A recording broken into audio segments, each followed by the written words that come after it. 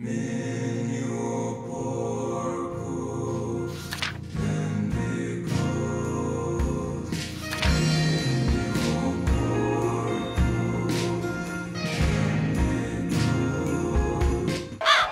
let me tell you something, brother. Snort, snort, snort. Hogan. Drip. Snort, snort. I got the drip. Go. I received a $25 tip from 1 Minute Man. And he's talking about Baldur's Gate 3. Let's see what he has to say, but let's get him on the leaderboard first.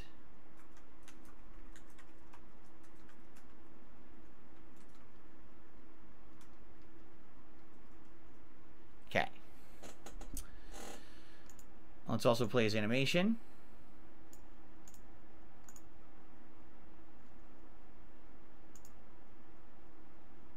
So of course this Baldur's Gate 3 video has to start off with the 1 Minute Man $25 tip, because apparently 1 Minute Man is the biggest Baldur's Gate 3 superfan that DSP has in his audience. It seems like just about every single day when 1 Minute Man does his $25 tip, he is talking about Baldur's Gate 3. He is hand-holding DSP in some aspect. And it seems like most of the time DSP has no idea what he's talking about and isn't actually listening to what 1 Minute Man has to say. He's not taking his advice at all. He just says, oh, 1 Minute Man, I don't know what you're talking about. We're not there yet. Thanks for the $25. Which seems a little dismissive, being that 1 Minute Man gives you $25 of support each and every day, and has for a very long time. Also, I was curious as to how long it actually takes DSP to put somebody on the leaderboard manually and manually play the animation. In this case, it was 34 seconds. So DSP spent 34 seconds updating the leaderboard for one person. And he wonders why he seems to never get anything done in these games, why he's always falling behind, why it takes him so long to actually complete a playthrough.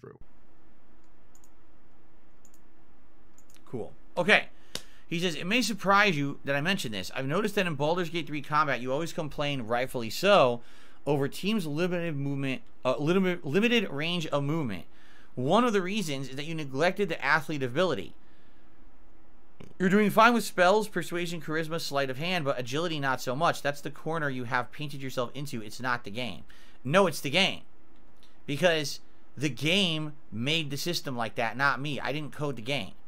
Right? So it's pretty much exactly what I said. It's 1 Minute Man trying to handhold DSP, and DSP is not listening to what he's saying. But it's actually more regarded because DSP is outright blaming the game for his shortcomings when it comes to his gameplay. I mean, what sort of dented ass logic is this? It's not my fault that I didn't invest into a stat because the game is designed that way to allow me to not invest into a stat? Follow me for a second here. It's like if you went into a sandwich shop, right? And when they ask you what you want on your sandwich, you only tell them meats. The only thing that you want on the sandwich is meat. No vegetables, no sauces, just meat. And then you go sit down at your table and you start to eat your food and you're like, damn, this sandwich just tastes like meat. I don't taste anything else. And somebody politely comes up next to you and goes, well, you did order the meat sandwich. You didn't get any vegetables, so that's kind of on you. And in turn, you say that it's the shop's fault for allowing you to build your own sandwich. It's the shop's fault for not making you get vegetables that you didn't want at the time. That just doesn't make any sense. You are given the choice as to what you allocate your stats into. How are you really going to sit here and blame the game because you designed your character poorly, because you weren't investing into one of the mechanics that the game has in it?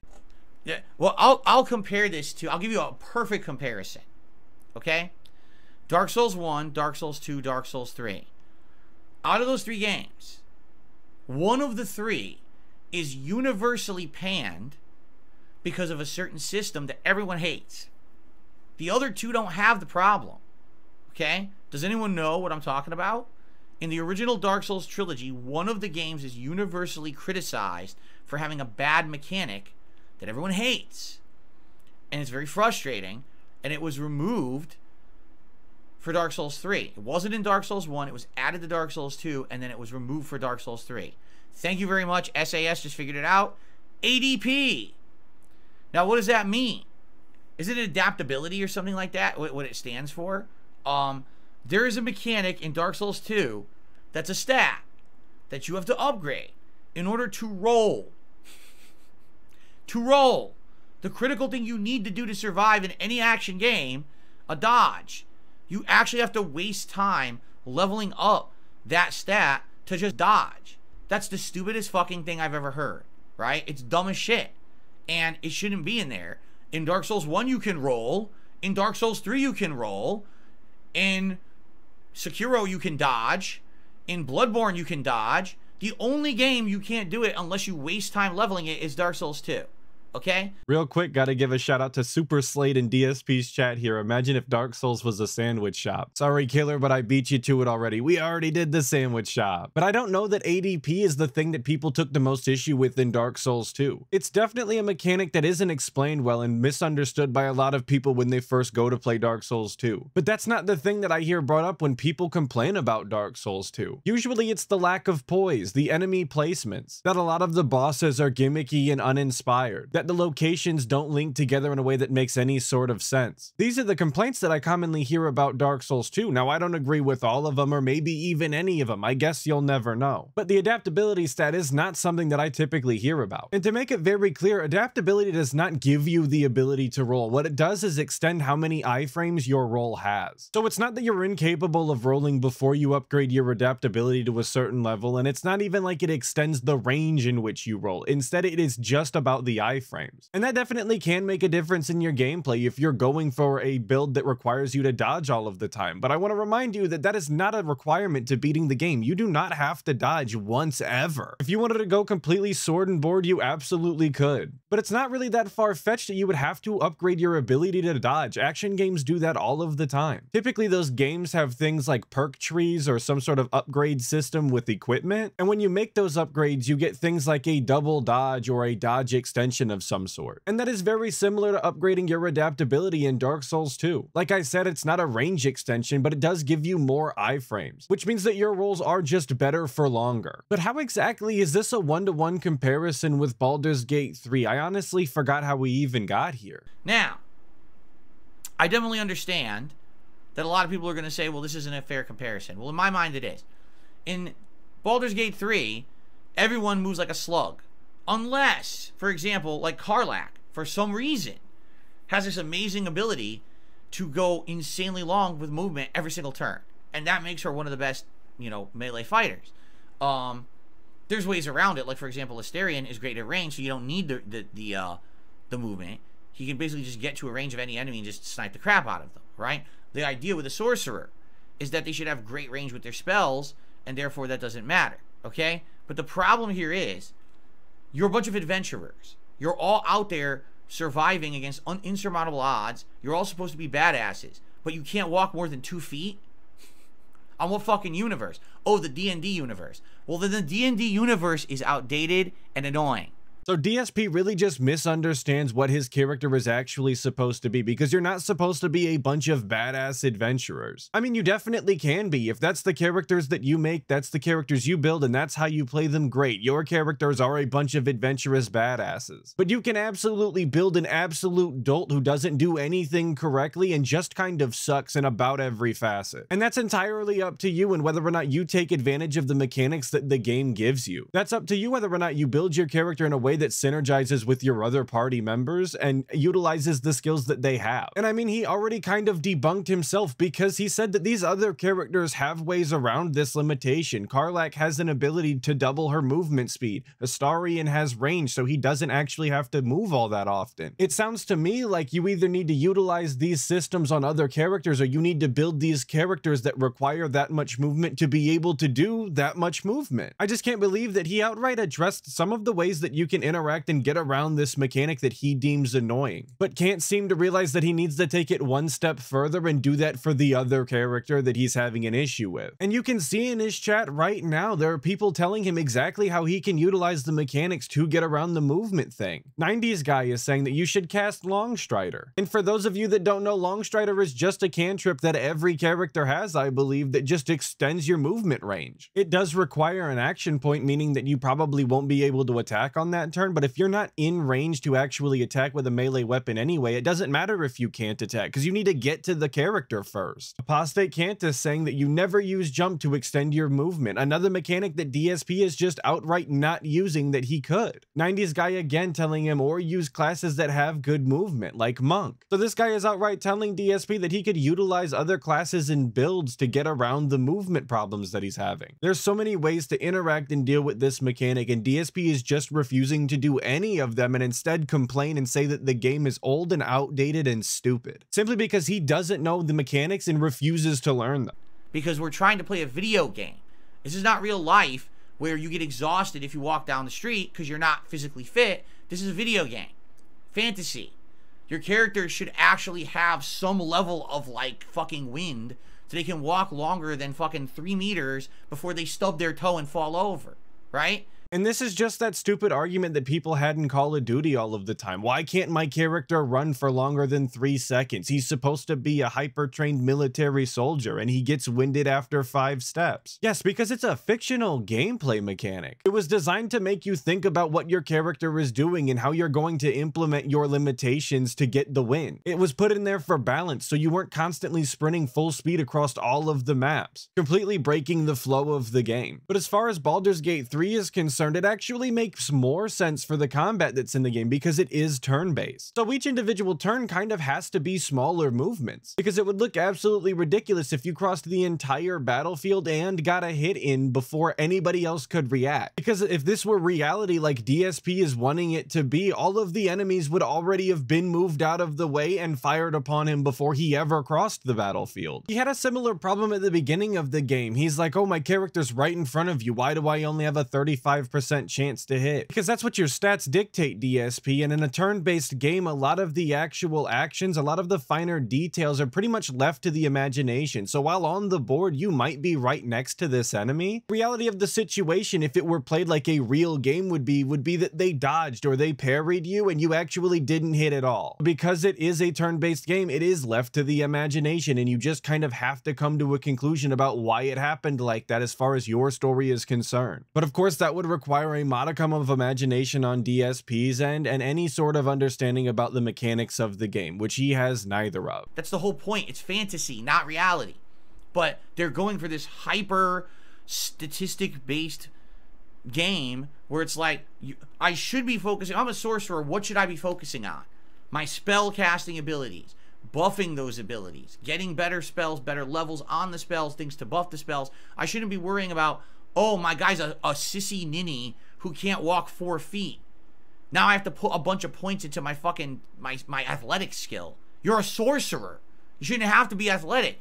You should literally hover above and fly anywhere you fucking want because you're a sorcerer, right? I mean, if you have the ability to hover and fly around like a sorcerer wherever you want, but if you don't have that ability, then you do need to focus on your athletics. You do need to focus on being able to move. Just like in real life, if you're at the library making big brain gains, being the most intellectual style individual on the planet, but never spend a single second in the gym, you're gonna be a noodle boy. You're not gonna be able to lift any of the chairs when your teacher says that they need a big strong boy to help move some chairs around in class. That's just the reality of the situation. This is the realism that DSP is looking for and actively getting upset when it's there. You're a fucking melee fighter. You're supposed to be the best tanking fighter in the game, like Lae'zel.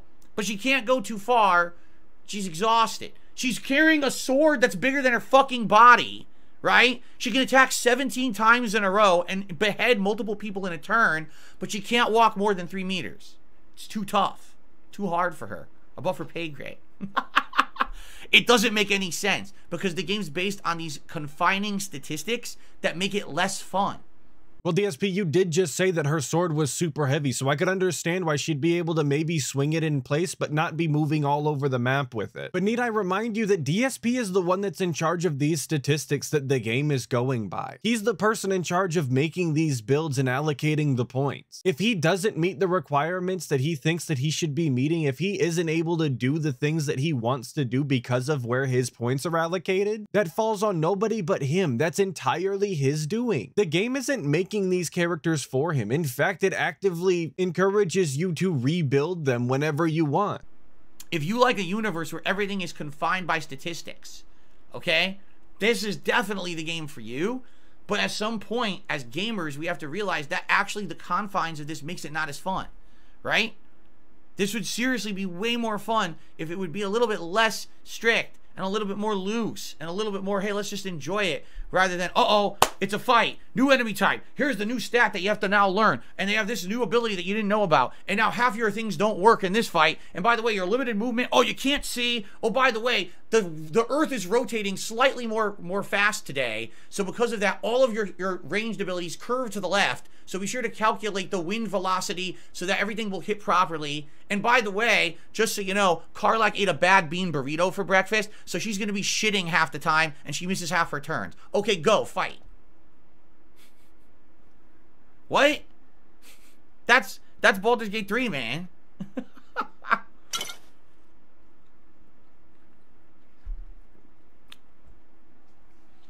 Of course, we had to fit in a scat joke somewhere in this segment. Wouldn't be a DSP segment without one, would it? But as far as all of these factors that come into play during a combat scenario, things like you not being able to see because they cast a spell, or damaging your stats because they did something to you, saving throws, and all of that. Ideally, if Baldur's Gate 3 wasn't a turn-based game and was instead an action game, all of these things would still be included. All of these things would still be factors when it comes to the combat. They'd all just have to be animated and implemented in a different way. I don't think that having all of these factors and effects in the game is necessarily a negative. In fact, I think it's quite the opposite. Baldur's Gate 3 just has the benefit of being a turn-based game, so all of these mechanics can be implemented because they don't exactly have to show a whole lot. They don't have to take into consideration the player's direct control over a character. Whereas if this were a third-person action game where you had direct control over the character and camera, it would probably be much more difficult for you to implement all of these status effects and factors. I don't know. Again, for some people are, oh, I love that. I absolutely love that. For me, it's like, I'll tolerate it, but I'm going to criticize it. And I have a right to criticize it and say I don't like that, right? No, I'm 87 hours into this game. My character should walk further than 3 steps. I don't care if you're the most decrepit idiot. You're an adventurer at this point.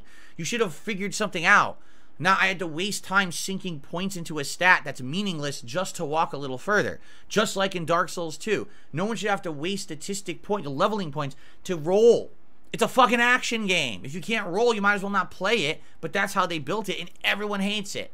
DSP once again speaking for everybody. I actually know quite a few people who enjoyed Dark Souls 2 over all of the other Souls games. So let's not sit here and act like DSP's opinion is the end-all be-all to what a good game is and isn't. And this just once again goes into DSP not understanding the mechanics of the game while simultaneously having no imagination. Because if you aren't allocating points into these stats, if you aren't working on these skills in the game as far as the statistics and menus are concerned, your character is not doing these things. They aren't getting better at them. So while visually on screen your character might be running around everywhere and looking like a total Chad, if you're not working on those stats, they might as well be a decrepit old man who has to use a walker to get around, because your athletics is 0, and that's about how your movement would be. I can't imagine what his reaction would be if he actually had to upgrade his athletics to move at faster than a snail's pace in non-combat scenarios. If his character could only walk because his stats were so low that a jog was impossible for him. We absolutely would have been heard about that by now. But if that were the case, I think that he would have remedied the problem by now, because that's something that actually impedes how quickly he can get through the game. Where right now with the movement situation and combat scenarios, he can just keep bashing his head into the wall and brute forcing it until he gets through the game. Right? It's the same thing here, man. But again, for some reason, people who are totally into the whole simming art role-playing, I guess you're just so used to it, right? I'm sure it's the same in real D&D. Right? And to me, that's like, that would drive me nuts. No wonder you got D&D games that have been running for 20 years. It probably took them 5 years to be able to walk down the street. Holy shit, man. Whenever I do one of these BG3 videos, I get a lot of comments by people telling me that DSP would just be an awful person to actually play a tabletop game with. And they've given me 100 reasons as to why, and I could absolutely see it. He just refuses to get with the program. He refuses to understand the mechanics and work with the mechanics to have an enjoyable time. He insists that he is always right and the game should do whatever he wants because he wants to have fun, when that's just not how these things work. Every single game has mechanics that limit you in some capacity, and DSP always manages to find a way to complain about it. Now just imagine him doing these complaints in real life at a table with other people who are actually trying to have a good time. I just think there's a reason that he doesn't have any friends and doesn't leave his house but once a week. It's because he's absolutely insufferable, and even he has to be aware of it at this point. At least that would be my thought if he had any sort of self-awareness, but he doesn't. He's just a coward. That's why he doesn't leave his house. All right. Anyway, I appreciate your input, 1 Minute Man. And again, if people have recommendations on how to improve my party, I'm all ears. Every time I level up, I ask the stream, what should I do? Literally, no one has said, oh, put some points into your athletics so you can walk further. No one said that. Everyone's like, put it into your stat, man. Put it into your main stat. Get your main stat to level 20. Oh, now here's a really cool ability that emphasizes the strengths of this class. Use that, right? Dual class your Asterion to be a ranger and this and rogue, and then do this. No one said, oh, put some points into movement. No one said that at all. So this is chat's fault, obviously. They didn't build his characters correctly. Come on. How was he supposed to know that this was a problem that he was experiencing in his gameplay that he was specifically having a problem with? I mean, just think about how stupid that is. DSP was actually having a problem in a video game and he has the solution to it, but because people didn't specifically tell him to do it, he didn't bother. It's like playing Call of Duty and you think that your weapon doesn't have enough ammo in the magazine, but instead of putting the extended mag attachment on, you just continue to run it as is because no one told you to. If you have a problem in a game, you should be utilizing all of the mechanics at your disposal to rectify that situation. How does this guy get through every day like this? Again, you guys know more than me. Everyone is yelling in the chat, long strider. Okay, I don't even know what that means. But okay, long strider, if you say so. Well, maybe we'll look into that. Keep in mind, sadly, I just hit level 9. So we're probably not hitting level 10 for a while. So there you go. Long Strider is a ritual spell that will fix the problem. Damn, I got debunked. It was a spell. It wasn't a cantrip the whole time. I was talking about that other cantrip that affects your movement. But I'm not going to go back and re-record it because if I was wrong, I was wrong. They're telling him to use the spell. I was talking about the cantrip. That just means there's 2 different ways to rectify the situation. Now wait, are you saying that Long Strider is a spell that lets people walk further? Let me get this straight. In order to walk, you need to use a magic spell.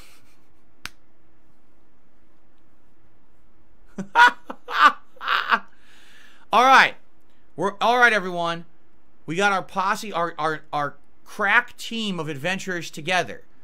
We've got the rogue, who's going to pick every lock and snipe everyone from a distance from the shadows. We've got the unstoppable warrior, who will chop everyone's heads off and get 10 turns in a row. We've got the ultra-powerful sorcerer, who will cast rains of magic and just destroy everyone.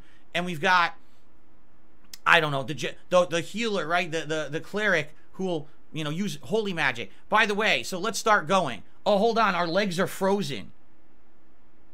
Oh, that's right. Let me get... Legs move! Alakazabra! Oh, okay, now we can walk, everyone. Let's go. And again, this is just DSP failing to use his imagination. The spell is called Long Strider. It doubles the movement distance for a character for a turn. Given the name Long Strider, you could imagine that there's some sort of force that goes beneath your feet or something and helps you glide forward in less amount of steps than it would take you to walk. And that's why you can clear double the distance, because your character has to move their legs half as much. He just takes all of the fun out of everything because he wants to. He wants to be miserable. He wants to hate the game. And I just don't understand why that's appealing to him. Why he wants to make his audience more miserable in a game that they actually enjoy. To me, that just doesn't sound like a good business move. He's always talking about how this is his business and he needs to make this content and make people happy so that he can continue to pay his bills. But then he makes every single instance in which people are having a good time as insufferable as he possibly can. I just failed to see the benefit of that. What the fuck, man? Do you not see how silly this is? Do you not see how silly this shit is? The confines of this style of game. We're the most badass team of adventurers you've ever seen, but we have to magically cast a spell on our legs to get them to work. Like, what the fuck? Are you all Professor X? It's a team of Professor X's. They're all stuck. They did. DSP might be careful. He's kind of playing with fire here, being that Jade, one of his regulars in chat, is a chaired up individual. Just seems a little insensitive for a guy who knows that some of his audience is in a Professor X style situation. But I guess that's none of my business. They're not my audience. I don't care about them. Unlike you, obviously. Oh my god. Oh my god. Oh no.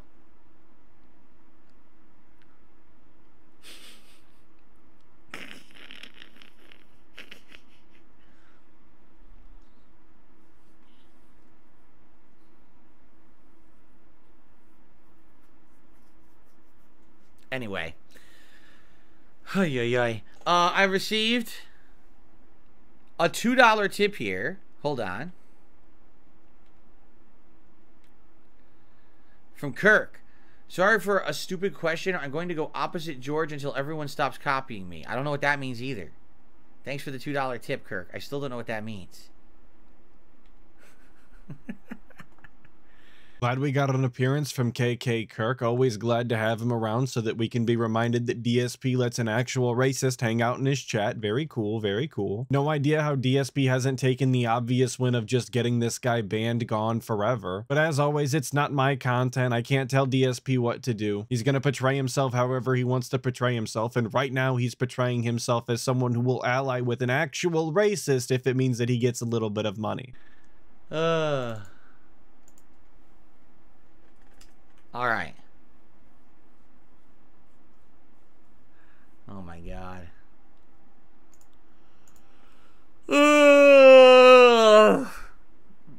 My mind has been addled. The mind flare has addled my brain this morning. Right? Agent Coop, it's not that I don't like the game. Listen, Baldur's Gate 3 has a great narrative. Okay? I like the narrative. I do like how each character is seeming to have their own story that's getting fleshed out. It's a little annoying that they're almost all the same story. Like, Asterion is someone's slave. Shadowheart was inadvertently someone's slave. Gale is someone's slave. Karlach was working for a demon and was their slave. Now she's not their slave anymore, but now she might die because of the thing that was put into her chest when she was a slave. Will, literally the slave of a demon. I mean, every single fucking character has almost the same story, right?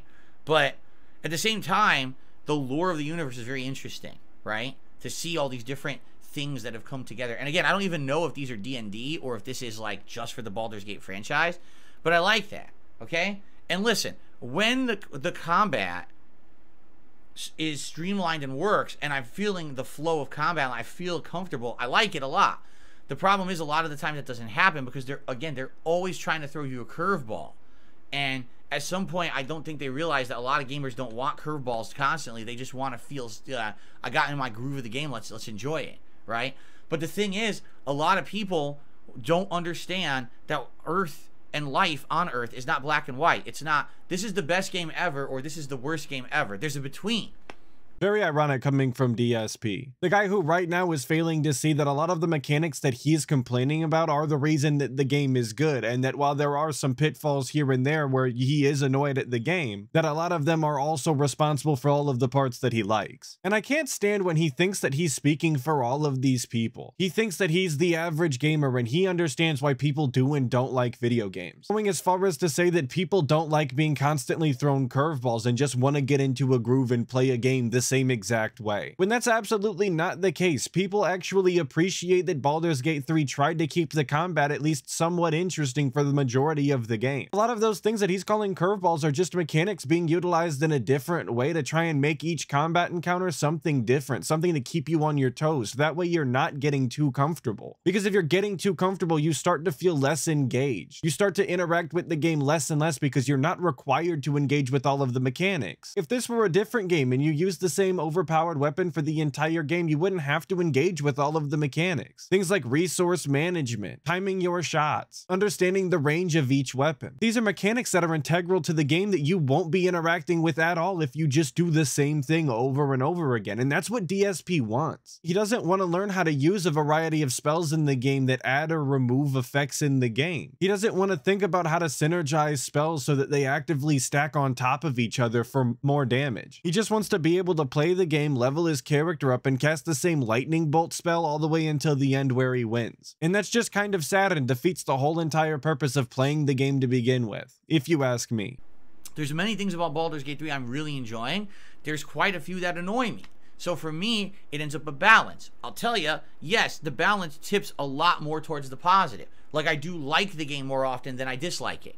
But when I dislike it, it drives me nuts. It's like really annoying shit that gets to me. And I have the right to be vocal about that because I'm someone who's an outsider to that franchise. I'm someone who has never played a style of game like this before. Arguably, you can say, well, what about Divinity 2? You're right, but then again, this is definitely more advanced than Divinity 2. Man, the story is crazy different. So basically, you have to understand, this is my opportunity to voice my honest thoughts about the game as I've been learning about it since December. Remember, this has been 2 months that I've been playing this game pretty much nonstop and trying to learn and trying to absorb lore and trying to become a part of that universe so that I can like the game as much as you guys have and try to understand why people would say why it was Game of the Year.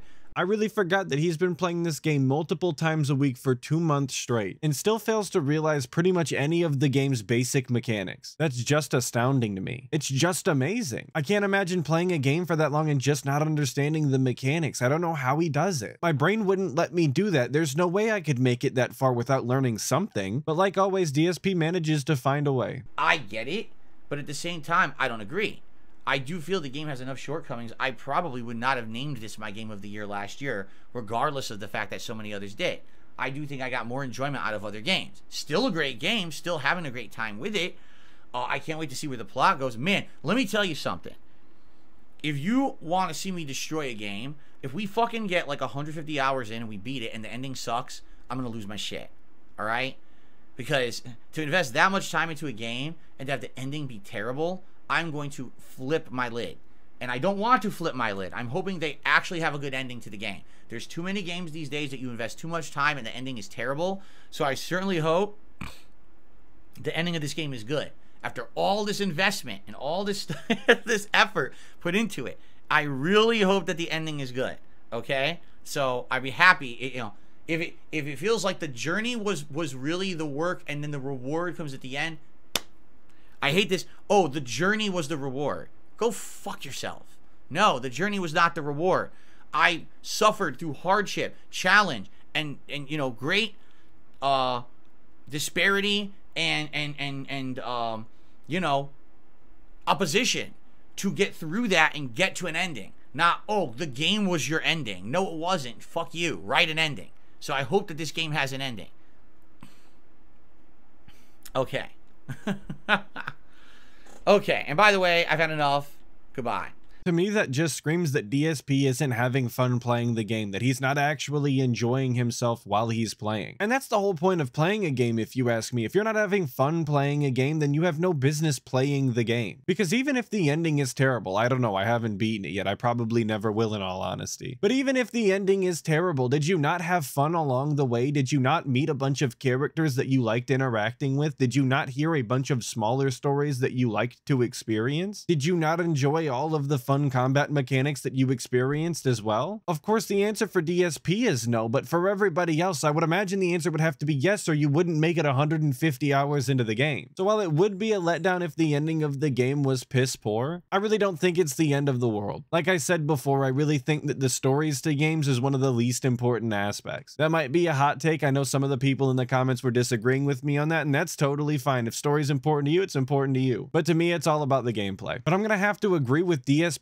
final sentiment because I've had enough. Goodbye. Because that's going to be it for today's video. Of course, shout out to Snort Hogan for the clip in this one. As always, I appreciate it, brother. Thank you. Shout out to everybody who watched the video, especially if you made it this far. A special big ups to all of my members. I really appreciate all of you so much. Thank you. Thank you. Hopefully, I'll catch all of you guys in the next video, but until then, make sure that you check out other detractor channels and dive deeper into that. Snortex.